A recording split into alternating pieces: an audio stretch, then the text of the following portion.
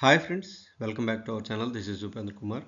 So ఈరోజు మనం చెప్పుకోబోయే టాపిక్ ఏరేషన్ ట్యాంక్ ఎలా వర్క్ చేస్తుంది అండ్ ఆ ట్యాంక్లో ఏవేవి ఎక్విప్మెంట్స్ ఉంటాయి, ప్రాసెస్ ఏంటి అనేది ఈరోజు మనం తెలుసుకుందాం. సో ఇప్పుడు మనం ఈ ఏరేషన్ అంటే ఏంటి అనేది మనం తెలుసుకుందాం. ఏరేషన్ అంటే ఏదైతే మనం వాటర్ ట్రీట్ చేస్తున్నామో ఆ వాటర్ లోపల నుంచి మనం ఎయిర్ని సర్క్యులేట్ చేస్తే దాన్నే మనం ఏరేషన్ అని పిలుస్తున్నాము. Aeration is the process by which air is circulated. అంటే మనం ఆ ఎయిర్ని ఆ వాటర్లోంచి సర్క్యులేట్ చేస్తే దాన్ని మనం ఏరేషన్ అని పిలుస్తాము. ఓకే, ఎందుకోసం మనం ఎయిర్ని సర్క్యులేట్ చేయాలి అంటే ఇక్కడ టూ మెయిన్ పాయింట్స్. ఒకటి, వాటర్ ట్రీట్మెంట్లో మనం ఏదైతే ట్రీట్ చేస్తున్నామో ఆ వాటర్ యొక్క క్వాలిటీ పెంచడం కోసం. రెండోది, ఈ వాటర్లో డిజాల్వ్ అయిపోయి ఉన్న వేస్ట్ వాటర్ ట్రీట్మెంట్లో డిజాల్వ్ అయిపోయి ఉన్న స్లడ్జ్ ఏదైతే ఉందో దాన్ని మనం రిమూవ్ చేయడానికి. సో టూ ప్రాసెస్ అంటే టూ యూజెస్ అనమాట దీని ద్వారా. So first of all, water ట్రీట్మెంట్లో ఆ వాటర్ క్వాలిటీ పెంచడం కోసం అండ్ దాని యొక్క ఆక్సిజన్ లెవెల్స్ అవి పెంచడం కోసం. రెండోది, దానిలో ఉన్న స్లడ్జ్ని రిమూవ్ చేయడం కోసం వేస్ట్ వాటర్ ట్రీట్మెంట్లో. సో వాటి గురించి నెక్స్ట్ స్లైడ్లో మనం చూద్దాం. ఓకే, సో ఇక్కడ మనం ఒక సింపుల్ ప్రాసెస్ చూసుకున్నట్లయితే ఇక్కడ ఇది ఏరేషన్ ట్యాంక్. ఓకే, ఇది సెటిలింగ్ ట్యాంక్.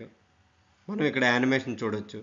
ఒక ఎయిర్ బ్లోవర్తో, అంటే మనం ఒక బ్లోవర్ తీసుకొని ఎయిర్ని కంప్రెస్ చేసి, అంటే ఈ బ్లోవర్లో ఎయిర్ అనేది కంప్రెస్ అవుతుంది. సో కంప్రెస్ చేసి మనం ఏం చేస్తున్నామంటే ఈ వాటర్ ట్రీట్మెంట్లో, అంటే ఆ ఏరేషన్ ట్యాంక్ ఏదైతే ఉందో ఆ ట్యాంక్ లోపలికి పంపించి, ఇక్కడ మీరు చూసారు కదా, సో ఇలా ఎయిర్ కంప్రెసర్ నుంచి వచ్చి ఇక్కడ మనకి ఏమవుతుంది అంటే ఎయిర్ డిఫ్యూజర్స్ ఉంటాయి.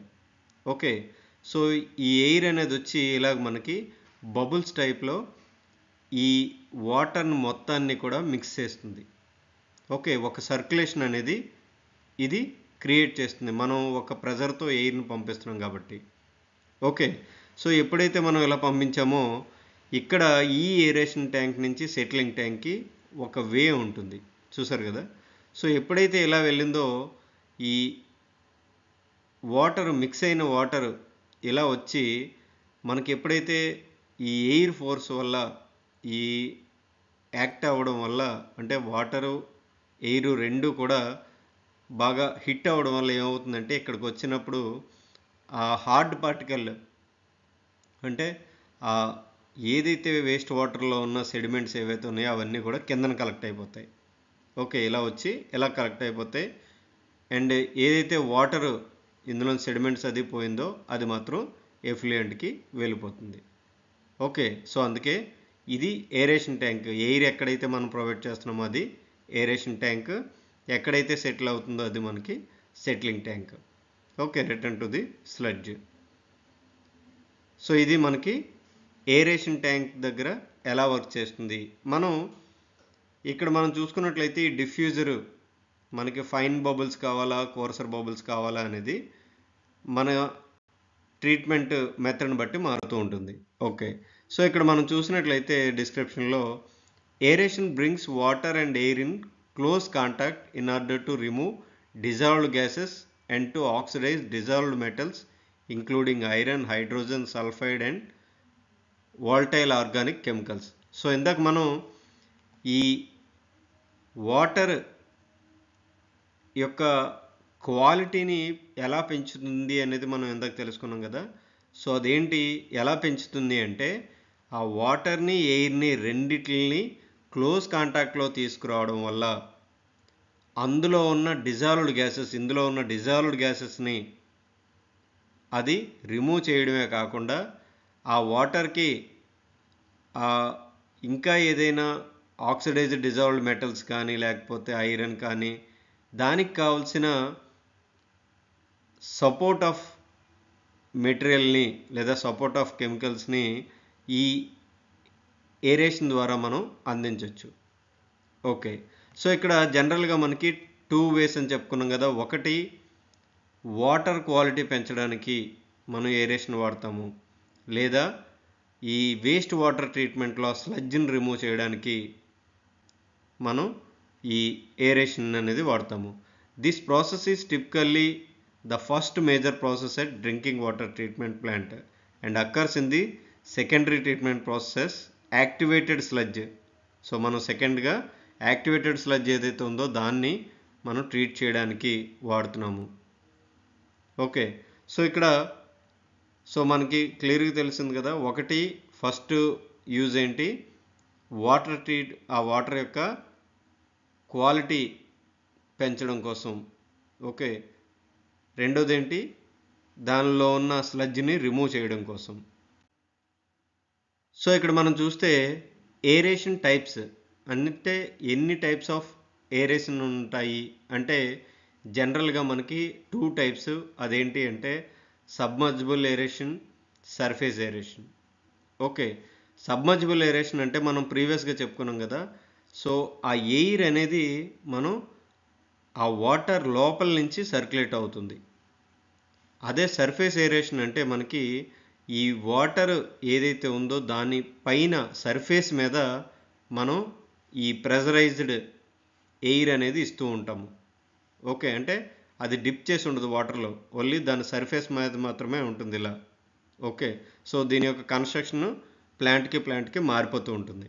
ఓకే, సో ఇక్కడ ఫైన్ బబుల్ డిఫ్యూజర్, మళ్ళీ submersible ఏరేషన్లో 2 types, fine bubble diffusers, రెండోది కోర్సల్ bubble diffusers. Fine bubble diffusers అంటే ఈ వచ్చే ఎయిర్ పార్టికల్స్ ఉన్నాయి కదా, అవి చాలా చిన్న చిన్న బబుల్స్గా వస్తాయి. ఎందుకంటే మనం ఎయిర్ అనేది వాటర్లో పంపించినప్పుడు అవి బబుల్స్ కింద బయటకు వస్తాయి. సో అవి చిన్న సైజులో ఉంటే దాన్ని మనం ఫైన్ బబుల్ డిఫ్యూజర్ అంటాం. ఓకే, సో అదేమవుతుంది అంటే మనకి ఈ ఎయిర్ వాటర్ కాంటాక్ట్ మ్యాక్సిమైజ్ అవ్వడం వల్ల అదేం చేస్తుందంటే ఆక్సిజన్, ఆ వాటర్కి ఆక్సిజన్ ట్రాన్స్ఫర్ అనేది ఎక్కువ చేస్తుంది. ఓకే, అదే కోర్సర్ బబుల్స్ అంటే ఈ బబుల్స్ అనేవి కొంచెం సైజు పెద్ద అయితే దాన్ని మనం కోర్సర్ బబుల్స్ అంటాం.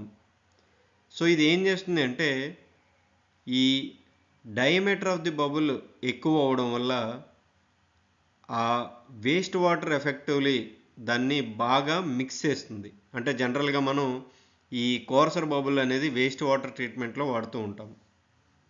ఓకే, సో ఇది కోర్సర్ బబుల్ డిఫ్యూజర్. అండ్ ఈ సర్ఫేస్ ఏరేషన్ ఎక్కడ వాడతాము అంటే ఎక్కడైతే మనకి ఈ వాటర్కి immediate and large amount of oxygen అవసరమైందో అలాంటి కండిషన్లో ఈ సర్ఫేస్ ఏరేషన్ అనేది వాడతారు. జనరల్గా మనం ఇవి ఎక్కువ చూస్తూ ఉంటాము, ఇవి కొంచెం చాలా తక్కువగా ఉంటాయి. ఓకే, సో ఇది టైప్స్ ఆఫ్ ఏరేషన్. సో మీకు అర్థమైందని అనుకుంటున్నాను. ఈ ఏరేషన్ అంటే ఏంటి, ఏరేషన్ ట్యాంక్స్ అంటే ఏంటి, అవి ఎలా వర్క్ చేస్తాయి, ఏ ఎక్విప్మెంట్స్ ఉంటాయి అనేది. అండ్ ఇంకా ఏదైనా డౌట్స్ ఉంటే అడగండి. మా ఛానల్ సబ్స్క్రైబ్ చేసుకోండి, షేర్ చేయండి, లైక్ చేయండి. Thanks for watching.